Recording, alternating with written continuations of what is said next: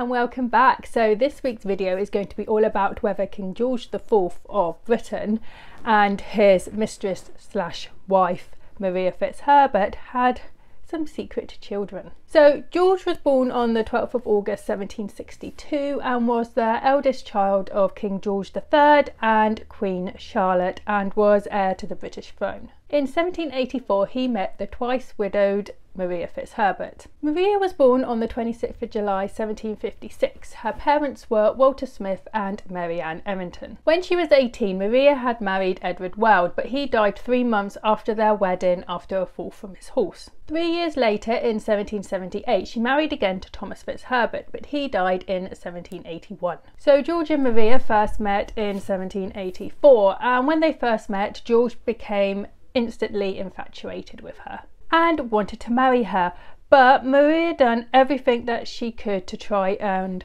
put him off marrying her. But soon Maria agreed to marry George, but it was only after George had done a load of emotional manipulation on her. In November 1784, 4 of George's friends turned up at Maria's house and told her that George had stabbed himself in an attempted suicide and that he was claiming that only Maria could save him. So Maria went to see George at his house along with her friend Georgiana Spencer, the Duchess of Devonshire, and there she did actually agree to marry him.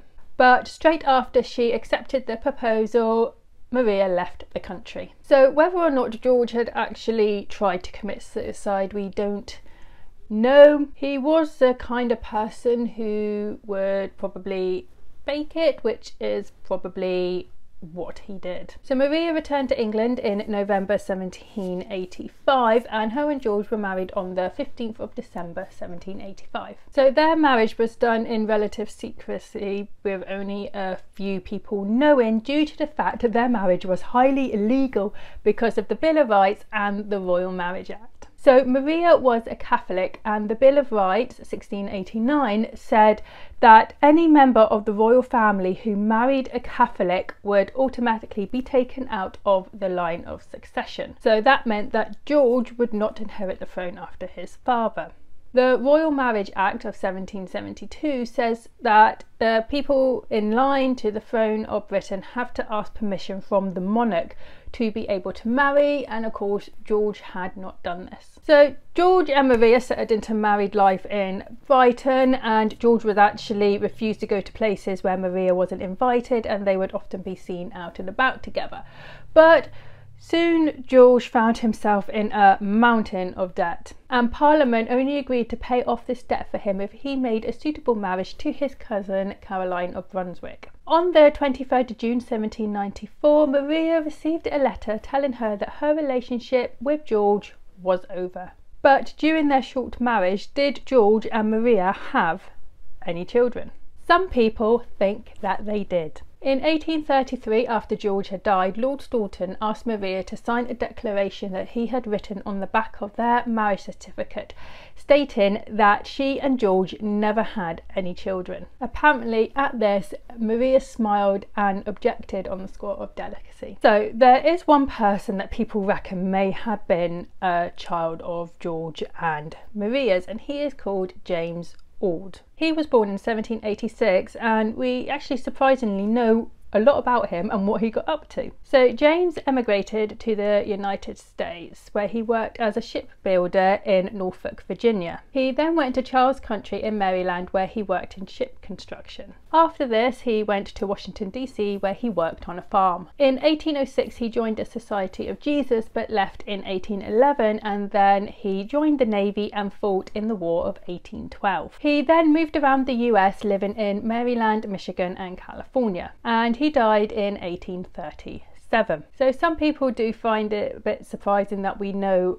so much about this man and what he done in his life. But then in 1906 King Edward VII gave permission for historian William H. Wilkins to open up Maria's vault at Coutts Bank, and with this information that was in this vault William wrote a biography about Maria. After the biography was published, several people came forward saying that they were descendants of Maria and George. Rebecca Fitzherbert Harris of Kenville, New Jersey, claimed that she was a great-granddaughter of Maria and George through a son of theirs called Thomas Edward. She wrote to King Edward VII saying that in 1833 Thomas had been sent to the US by his mother because he would be safer there after her death. She said that her family had received an income from an unknown source in the UK for many years. She did request to have access to Maria's papers so that she can lay a claim to her estate, but King Edward said that he could not help her with this. It is also claimed by the Wyatt family that they are descendants from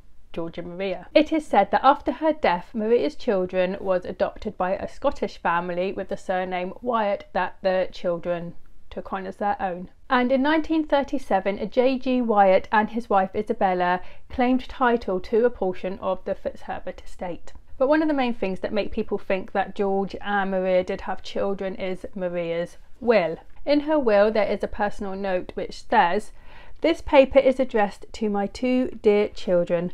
I have loved them both with the tenderest affection any mother could do, and I have done the utmost in my power for their interest and comfort." These children are apparently Mary Ann Stafford Jerningham and Mary Georgina Emma Dawson Damner. So Mary Ann was nominally Maria's niece, and she was raised as Mary Ann Smith, Smith being Maria's maiden name. And Mary Georgina was nominally the daughter of Admiral Lord Hugh Seymour. So Admiral Lord Seymour was a close associate of George, and he was also executor and a benefactor of Maria's will. But there is actually no concrete evidence that these two women were Maria and George's children. And there is also nowhere in the will that makes any mention to a son. So anyway, what do you think? Do you reckon George and Maria could have had children? I personally am unsure. I reckon it could be a big possibility because back then there wasn't really any effective birth control, so there was always this chance of becoming pregnant. If they did have children, then because of their illegal marriage, then these children would have had no right to the throne, so they could have been given to other families, two ways. But anyway, what do you think? Could they have had children? Let me know in the comments below, and I hope you enjoyed this video. If you did, like and subscribe, and I'll see you next time. Bye.